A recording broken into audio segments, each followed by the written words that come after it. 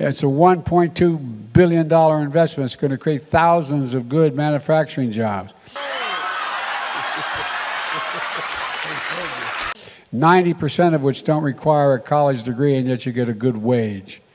And we're replacing Phoenix diesel buses with new models. All right, let's look at the facts. It's easy for you to say.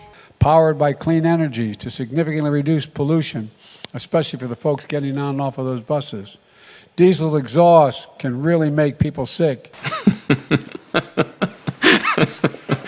How embarrassing. That's why we've been helping school districts all across America electrify their school buses to help kids avoid childhood asthma. Boy, if that isn't the pot calling the kettle black.